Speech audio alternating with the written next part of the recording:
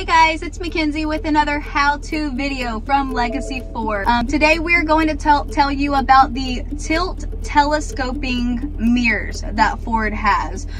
Most of your F-250s and F-350s and up, and some of your F-150s are going to be equipped with this feature. It's designed for most of you guys who are out here pulling trailers, which allows you to move your mirrors in a way that's a lot easier for you to see what your trailer is up to, and I'll show you how to. You have a few buttons here located on your driver door. Today we are going to be focusing on this button here and this top button here. First and foremost, this top button is the telescoping feature. You can press it out and you'll notice your mirrors extend. Simply press the other way and they go back inside the truck. Now, when you're pulling into a parking spot or maybe parking out on the side of the street, you want to be sure to fold your mirrors in.